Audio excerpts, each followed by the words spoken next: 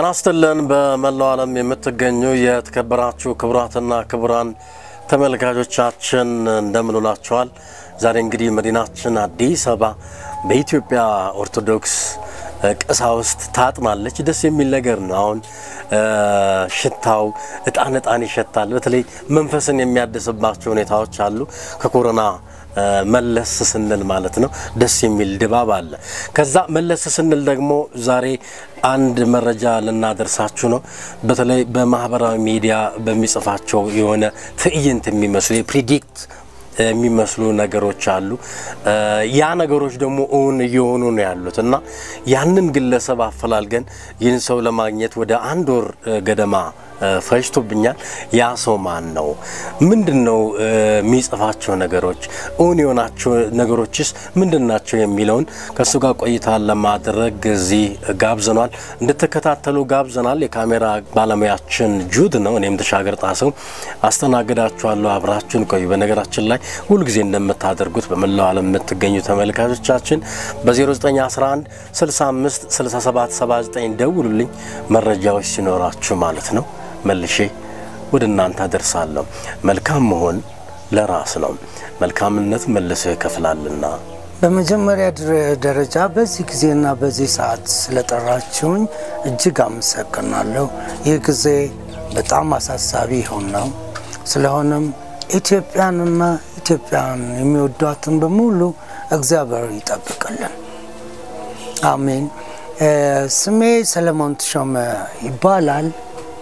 ስራዎቼ ዘርፈ ብዙ ልበለው ዘርፈ ብዙ ብለው ለራሴ ነው።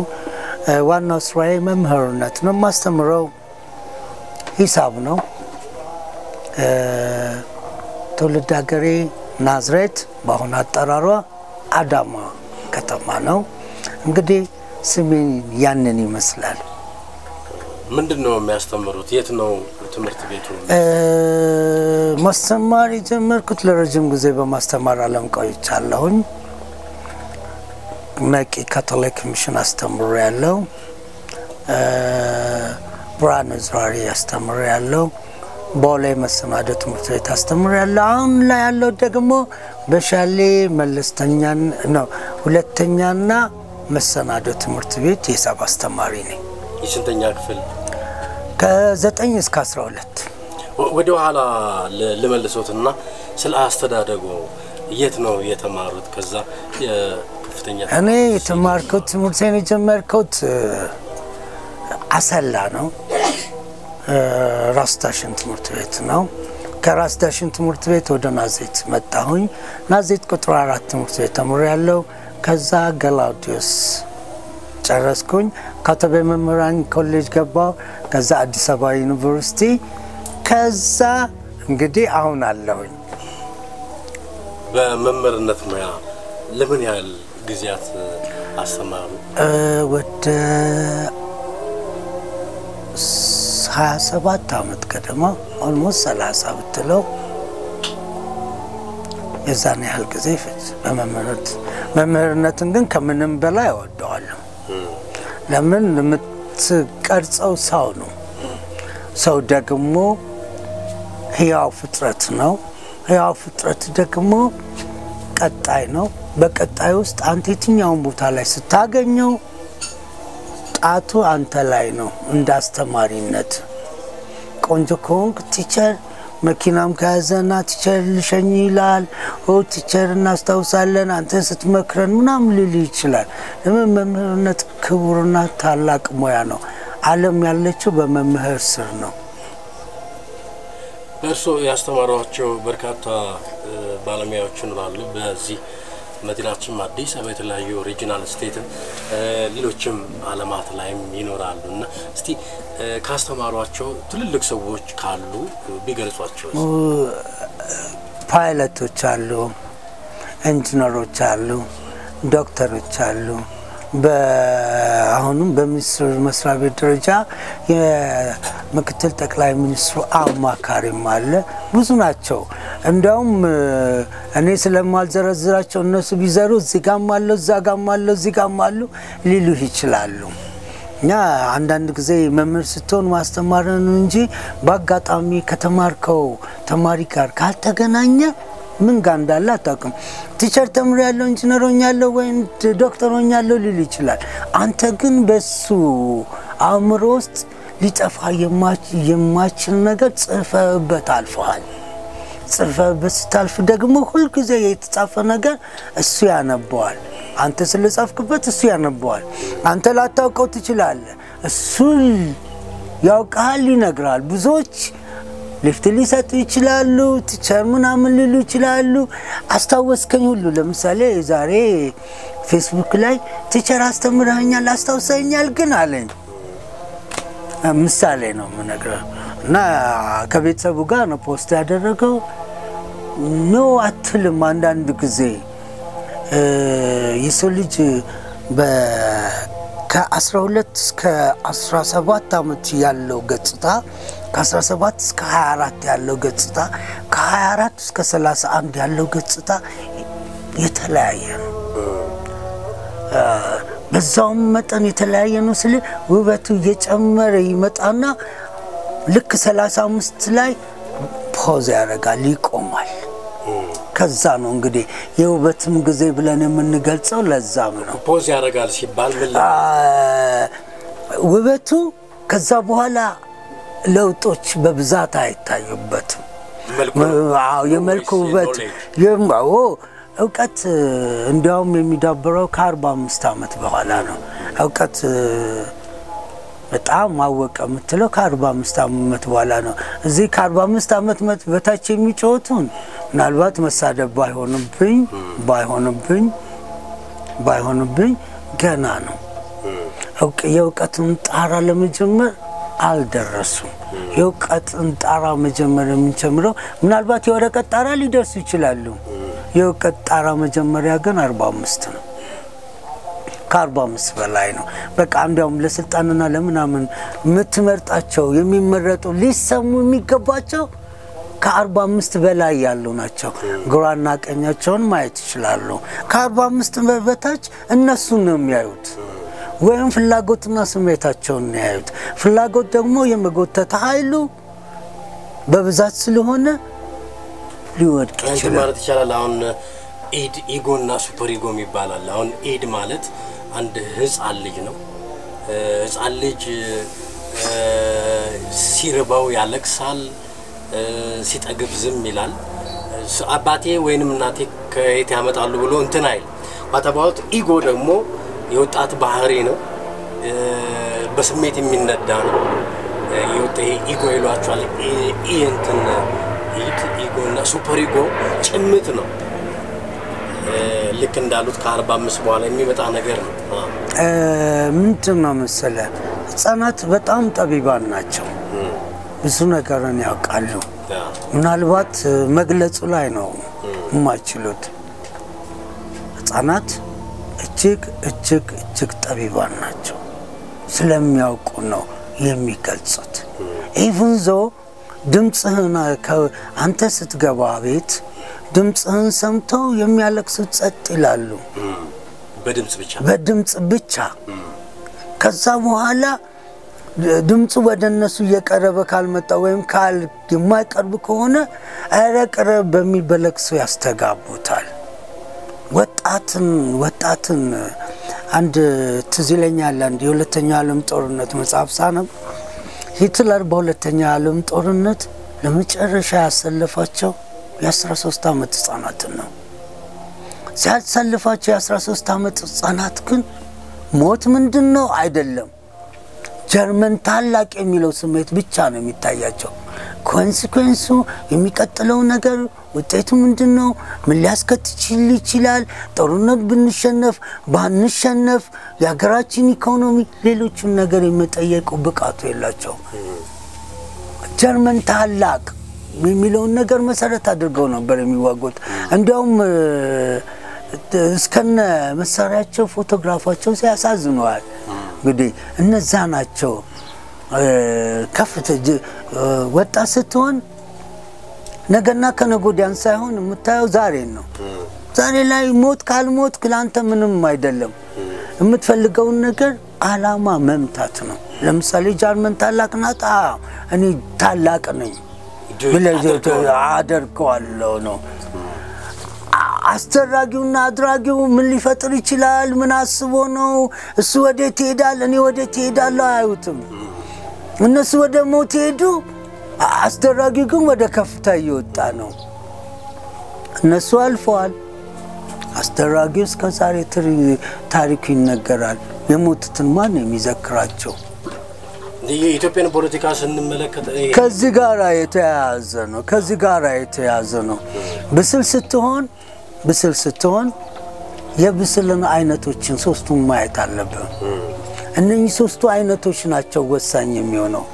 ወጣት ላይ ግን እነኚህ ሶስቱ የብስል አይነቶች ገና አልጀመሩም የሚጀምሩት 18ን ዘለል ስትል ነው የዛም እስከ 24 አሁንም አልጀመሩም ከ24 ከፍ ስትል ይጀምራሉ ይሄንን ደግሞ አንተ እንደፈለከው አድርገ በሌለ ተስፋና ምግብ ተጋብዘዋል ዋው ይላል ወጣቱ ምንድነው መሞቱን እንጂ ስለመሞቱን እንኳን አቅ ለምን ሞታለው ምንድነው የኔ መሞት ጥቅሙ ማንንስ ይጎዳል ማንንስ ይጠቅማል ብሎ አያስቡ በቃ ይሄ ለዚህ ነው ከተባለ ዋው አደርገዋለሁ ነው በዛ ግን ታዋቂና ዝነኛ የሚሆኑት አስተራጊዎች ናቸው አሁን እንደውም ከ1950ዎቹ ጀምረን ከኃይለ ሥላሴ ጀምረን በመንነሳበት ሰዓት ላይ ነግርማሜን ነዋይና መንግስቱ ነዋይ ደርግ ሪጅን አለ ከዛ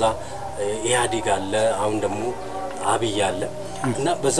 ወጣቶች ውስጥ አንድ ጻፊ የነገረኝ ነው የምነግርና በግማሽ ሚሊዮን የሚጠጋ ወጣት አልቋል ነው የሚለው ግን ተጠቃሚዎቹ አብዛኞቹ ስልጣን ላይ ያሉ ሰዎች ነው ራሳቸውን ውጪ ተምረው እዚህም ላይ ሆነው ግን የተንደላደለ ህይወት ውስጥ ነው ግን አብዛኛው ያለቀው ወጣቱ ነው አሁን ካነሳልኝ አንፃር ነው ተማሪ ሆኜ ገላውዲዮስ ላይ ግጥም ጽፍ ነበር ከና ኃይሉ ጸጋዬ ጋራ እና ኃይሉ ጸጋዬን ላስቀምጠው ምናልባት ይሄንን የሚከታተሉ የገላውዲዮስ ተማሪዎች ቢኖሩ እኔ ማን እንደሆንኩኝ ያውቁኛል ሱጋር ላቆመው በልጣለው አትበልጥም በሚል ወደሚለው ቦታ ላይ አልደርስም ሁሉ ጊዜ የምታወቀው ወጣት የነብር ጣት በሚለው ግጥሜ ነው ወጣት የነብር ጣት ነብር ጣቱ ነው ድርጊቱን የሚፈጽመው በዮግን ጥርሶቹ ናቸው እና ያ ነው ምናልባት ይሄ ለመነሻ ያከል እንዲሆነ ነው እንደው ካነሱልኝ ስለ አክቲቪስቶች ካነሱልኝ ዘንዳ ሴፕቴምበር 30 አካባቢ አንድ ላይ ይጻፉት አለ ፌስቡክ ላይ ኢትዮጵያን እንዘውራለን ብለው የሚያስቡ አክቲቪስቶች በመጀመሪያ የራሳቸውን ጸጉር መለወጥ ይቻሉ ኢትዮጵያ ተዘውራቸዋለች እንጂ እነሱ አይዘውራቱም ብለው ነበርና ምን ማለት ነው አው ብዙ ጊዜ ምንድነው መሰለ የሚወርድ ውሃን ወይም ወንዝን እስከ መጨረሻው አትገድበው ወደድክም ጠላም ትለቀዋለ ወደድክም ጠላም አንተ በመረሃው መዋ ወይም ሰርክል ውስጥ አትሽከረከረችም ያ ያንተ ፍላጎት ነው ምናልባት የተሽከረከረች ይመስላል ግን በማወቅም ሆነ ባለማወቅ ተናግረው ሊሆን ይችላል እንጂ ሁሉ ጊዜ ከሰርክሉ አየራቀች ነው የምትሄደው ለዚህ ነው እንዘውራለን ብሎ በመጨረሻ ላይ ይቆማሉ ለምን አይዘውሩትማ አንድ ሰው እኮ ኃይል ሲኖረው ነው ያለ ማቋረጥ እንዲሽከረከር የሚያደርገው እሱም እኮ የሆነ ቦታ ላይ ያልፋል ሳያስቡ ያልፋል እንዲያውም መልካም ነገር ሰርቶ የሚያልፍ ክፉ ነገር ሰርቶ ከሚያልፍ ህያው ነው መልካም ነገር ሰርቶ የሚያልፍ ለትውልድ ማስተማሪያ አይሆንም ለሀገርም ነቀርሳ ነው አክቲቪስቶቻችን በተለይ እነዚህ ፖለቲካ ዘርተኮል ፖለቲካ የሚያራርሙዱ አክቲቪስቶች ከበስተጀርባቸው የተሳሉ ጥቁሮች ናቸው ከበስተጀርባቸው የተሳሉ ጥቁሮች ናቸው ከፊት ለፊታቸው እኮ መታየው ብርሃን ያረፈባቸው የጥቁር መልኮች ናቸው እነዚህ ሰዎች ደግሞ አዶኖ አንዳንድ ጊዜ በወጣትነት ተቀበለዋል ወጣት ይላል እስቲ ለምሳሌ ጊዮርጊስና ቡና ይጫወቱ ውጤቱ ለጊዮርጊስና ለቡና ነው ጨዋታ ነው ሜዳ ውስጥ ተገብቷል ውጤቱን የሚያገኘው ጊዮርጊስ የሚያገኘው ቡና ህዝቡ ግን ይላል ያ ስሜቱ ነው ያ ውጤት እኮ ለጮኸው ሰው የሚተርፈው ምንም ነገር የለም ቢሸለሙ የጊዮርጊስ ተጫዋቾች ናቸው ቢሸለሙ የቡና ተጫዋቾች ናቸው ግን ለቡና መጫወትና ለጊዮርጊስ መጫወት አጃቢዎቹ ከፍተኛ አስተዋጽኦ ያደርጋሉ አጃቢዎች ስንል የቲፎዞ አጃቢዎች ናቸው የእግር ኳስ ጥበብ ግን አጃቢዎች አይደሉም እግር ኳስ ጥበብ ነው ፖለቲክስ ሳይንስ ነው የፖለቲካል ሳይንስ በግን ሜዳ ላይ አሰማርታ እንደምትነዳው አይደለም አይነዳው ሳይንስ ነው ሳይንሱ ደግሞ አንድ ሲደመር አንድ ሁለት ነው አይደለም አንድ ሲደመር አንድ ነው ሎጂካል ኢምፕሊኬሽን ይኖረዋል በሎጂክ ሶስትም ሊሆን ይችላል የኛ ሀገር የፖለቲካ የኛ ሀገር የፖለቲከኞች ጆከርን አስመስለው መጫወት ይችላሉ አረ እውነት ጆከር ነው ብለው ቢያዩት ጆከር አይደለም ግን አሸንፈውታል ኦሬዲ ጌሙን ሲያሸንፉ ግን ደጋግሞ የሚያሸንፉ ይመስላቸዋል አይደለም በመጀመሪያ ደረጃ ደጋግሞ ለመሸነፍ መሰረት ያለው ነገር መትከል መቻል አለባቸው መሰረቱ ደግሞ በኢትዮጵያ በሚሏት ሀገር ላይ የተመሰረተ ኢትዮጵያ ማለት አክቲቪስቶቹ የኢትዮጵያ ዞማ ያውቃትም ኢትዮጵያ እኔ በእውነት ነው ምንካ አቋትም ቢያውቃቱ ብሎ እንዳሸና አይወጣም ኢትዮጵያ ለህዝቦቿም ለዓለምም እጅግ ሚስጥር ናት ስለፈለጉ የሚከፋፍሏት ስለፈለጉ የሚበታትኗት ወይ ስለፈለጉ እንደፈለጉ የሚያረጓት ሀገር አይደለችም ማንንም ማያውቃት ሚስጥር ነው ሲሉ ምንድነው ብዙ ሚስጥራት አሉ ኢትዮጵያ ከፊደል አንስተ ሚስጥር ናት ዓለም የሌላ ፊደላት አላት ፊደሏን ስትጀምረው ሀ ብሎ ሆ ሲጨምር በሰባት የተቋጠረ ነው ሰባት የሚገርም ነገር ነው ኢትዮጵያን እንደው የሰባት መጨረሻውን ነው 67 77 97 2007 ያለን ብንመጣ every 10 years በየ10 አመቶቹ ኢትዮጵያ ውስጥ ብዙ ነገር ክንውኖች ይከናወናሉ ሰባት ደግሞ የሰው ልጅ የተሰራው ከሰባት ነው አራቱ ባህሪያተ ስጋና ሶስቱ ባህሪያተ ነፍስ ኢትዮጵያን ጠቢባን አባቶች እቺን ሀገር በጥበባቸው በእውቀታቸው እንዲያቆሙልን ሆ ብለው ሂድ ብለው እንደ በግነት ተሆነ አይደለም ድሮ ወጣቱ ምን ያስነሳል አመጽ ያስነሳል አመጽ ግን ታርጌት አለው የኢትዮጵያውያኖች ስብዕና የሚገርም ነው 27 አመት ውስጥ የስብዕና ተገደለ ያ ስብዕና ጠፋና አዲስ የወጣ ስብዕና ተመሰረተ የስብዕና ነው እንግዲህ ኢትዮጵያን ለማፈራረስ የተደረገው 27 አመት መጨረሻው 7 ነው እንዴት እንደማናያይዛልና ብዙ ሚስጥራት አሉት 7 እግዚአብሔር የሚለው ፊደል እንኳን ብትቆጥረው 7 ነው ሰባትን እንግዲህ እሱ ሌላ ረጅም ታሪክ ነው ስለዚህ ነው የኢትዮጵያ ኢቭንዞ ብዙ ሚስጥራት የሆኑ ነገሮች ያላት ነገር ሜዳ ሸንተረሩ ተዋጋ ሜዳ ሸንተረሩ ማፈጠረ እግዚአብሔር ፈጠረ ታክታው ድሌተን የነሰከው ሜዳና ሸንተረሩ አይደለም ሰው ነው ሰው በአንድ የቆመ ሰው በአንድ የቆመ ህዝብ በፍቅር የኖረ ህዝብ ዘር ያልተጠየቀበት ትውልድ ዛሬ ላይ የመጡት አክቲቪስቶች እኛ እኔ አንተ እነሱ ማለት ጀምረዋል በመጀመር እንዲያረቱ እኛ እናንተ እነሱ ምናምን ዝባዝኪያቸው ብዙ ነው ገነወን ውስጡ ያለው እንደማውጥቶ ያንድ ብሔር ካረገው ጎበስ የዛን ጊዜ በቃ እኔ የሚለው ነገር እዛ ጋር ተሸነፋለ ደም ድብልቅ ሆኖ ደም አንድ ካልሆነ አትችልም ሀገርና ክልልም ከለላት ሆነ ምንድነው ይከልልኮ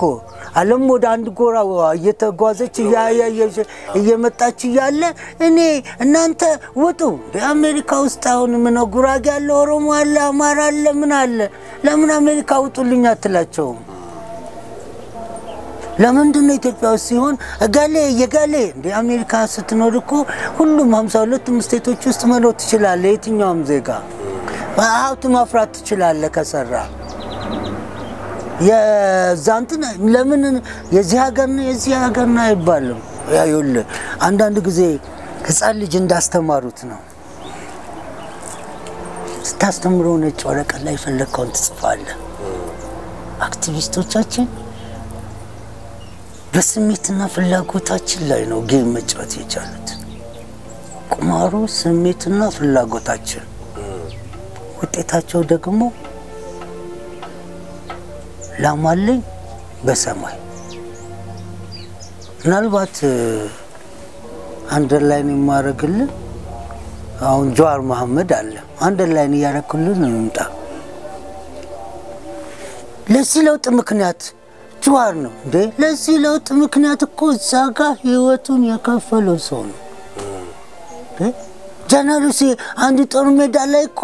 ጀነራሉ ድል ቢያደርግ የገሌ ሰራዊት ጀነራል የእንትና ሰራዊት ጀነራል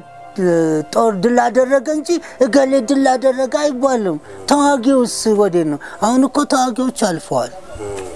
አዋጊዎቹ ግን ዛሬም አሉ አለን እንኖራለን ብላ ያስባሉ ሰው አፈር ነው ስንት ቃል ያለው አፈር ሶስት ምስጢር ናት ሶስት ከብዙ ምስጢራት ጋራ የተያያዙ ናቸው አሁን ስለ ሶስት ባራ ብዙ ነገሮች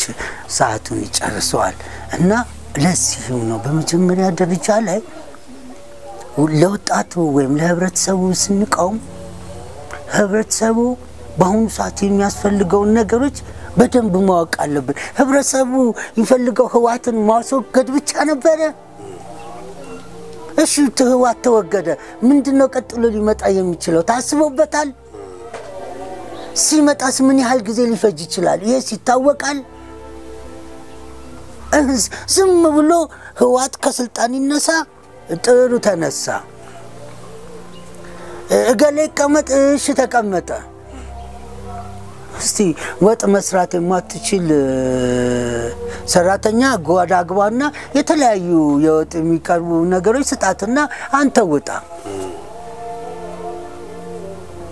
ምንድነው የምትሰራው ምንም በመጀመሪያ ደረጃ ለለውጥ ምክንያት ሆነን ምክንያት ያው ለዋጮች አይደሉም ምክንያቶች ናቸው ለዋጭ በተአምር አለውጥ ለዋጮች ናቸው ደግሞ አንድ አክቲቪስት ብቻ አይደለም ሁሉም ነው ሁሉም ቢሄር ሁላችንም እኩል መስዋዕትነት ከፍለናል ምን ከፍለና ሁለት ጊዜ ደረጃ ተከልክ ያለው ተቀጥቻለሁ ደሞዝ ተቀጥቻለሁ አንተ ምንድነው የምትለው ተብዬ ያድግ ጥርስ ውስጥ ልገብቻለሁ ምስለ ምክንያት ካነሱልኝ የፍልስፍና ላይ ራሽናሊዝም ኢራሽናሊዝም እና ነን ኢራሽናሊዝም ይባላል ምክንያታዊነት ምክንያት የለማዊነትና ምክንያት አጥነት ምን አለ ሁሉም የሚነሳበት አንድ ነገር ይኖረዋል ለሚነሳበት አሁን ሞመንት በዛይ ሰዓት ትክክል ነው ሲራመድ ግን የሚራመድበት መንገድ ማየት መቻል አለበት የሚራመድበት መንገድ አንድ መኪና ሹፌር መንገዱን እስከ መጨረሻው ካላወቀው ከሆነ በኋላ ተጠንቅቆ ነው የሚነዳው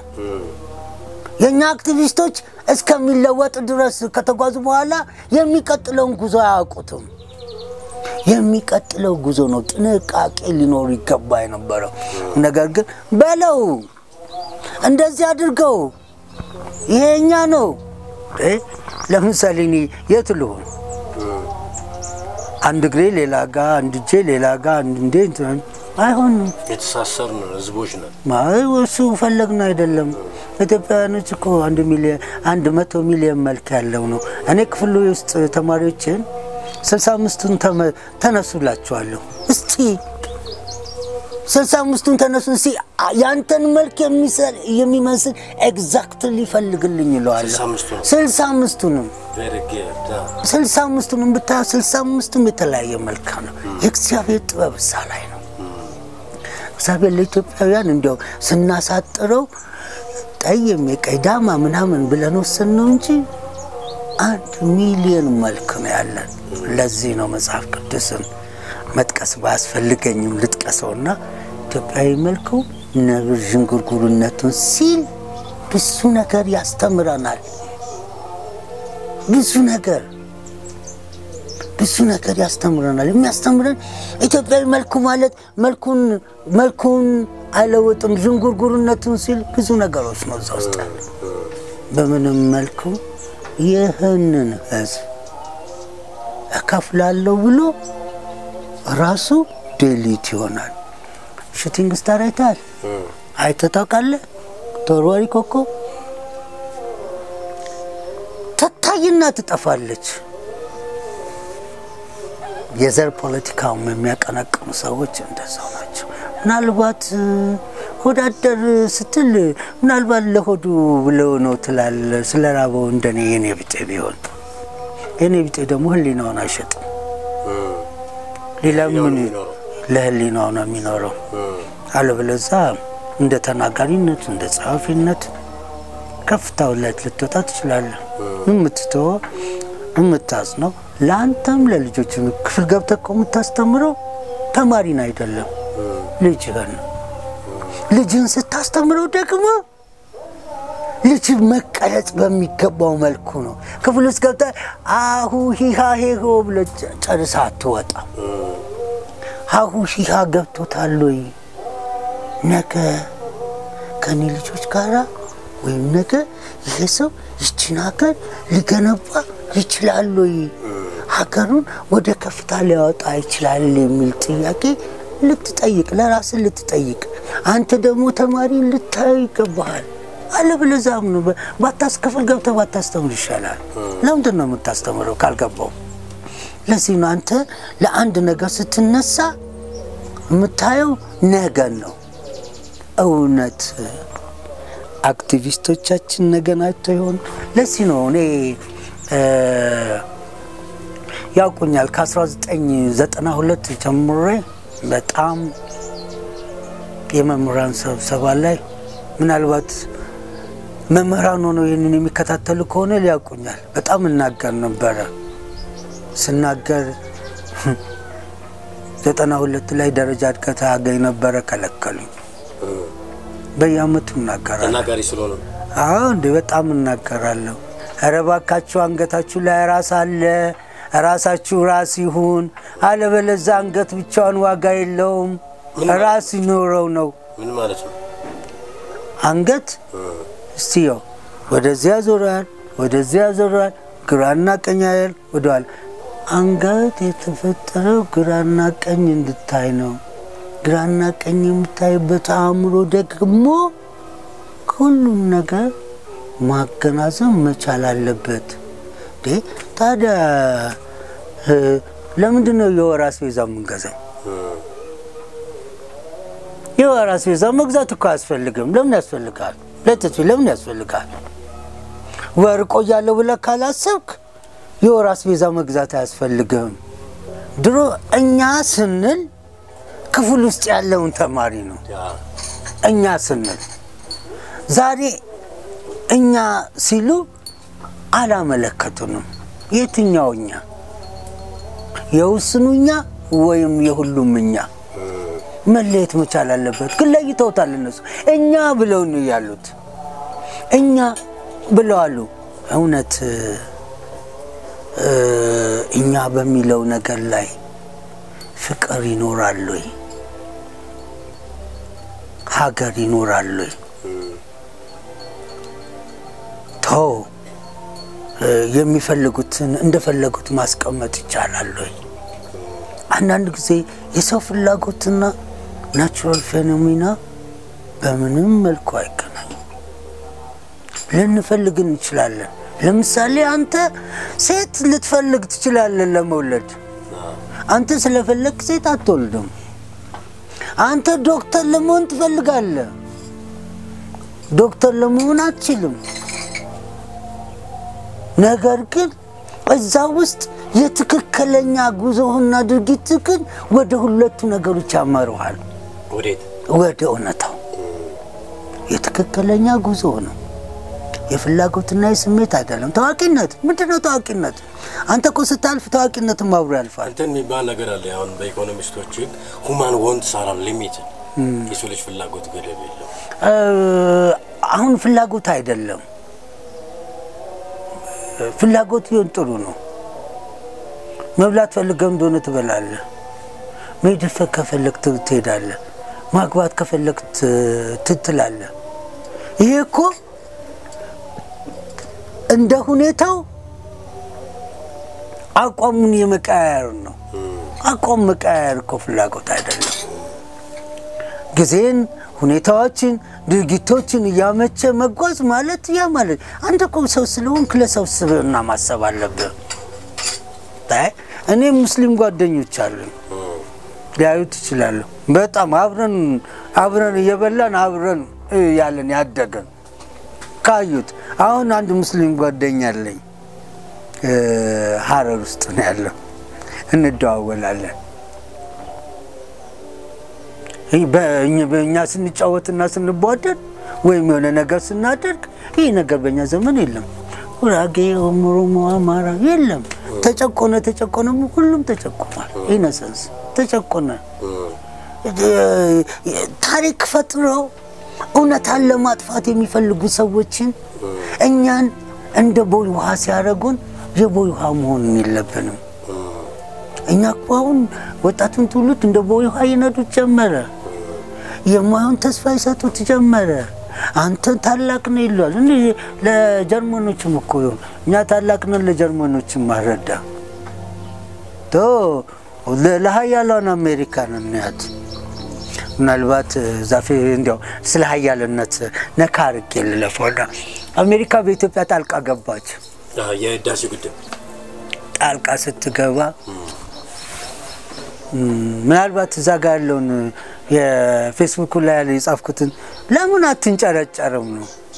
እስቲ ትምጣና ትሞክረን ያልኩት እስቲ ትምጣና ትሞክረን ቁም ነገሩ የሰው ልጅ የሚያምነው በጦር መሳሪያ ብዛት ነው አይደለም ኢትዮጵያውያኖች በጦር መሳሪያ ብዛት አናምንም ከጦር መሳሪያ በላይ መዋጋት እንችላለን ይሄንን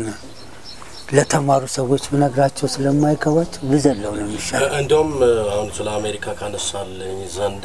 ግብጽንም ዋ ተጠንቀቂ ብለ ፌስቡክ ላይ ማስፈራል ቅድም እንዳነሳው አሜሪካን ምን እንዲሁ አስተንቀቃል ግን እርሱ ማንነትና ነው ይሄን ሊያስተንቀቅ ምን አለ መሰለ አንድ ሰዎች ሁሉ ጊዜ የሚመኩት ሽጉጥ ያዘ ሰውን ብታየው ፈሪም ቢሆን ጎበዝ ይሆናል ጉብዝናው ሽጉጥ ላይ ነው ያለው ለኃያል አገር ደግሞ እኔ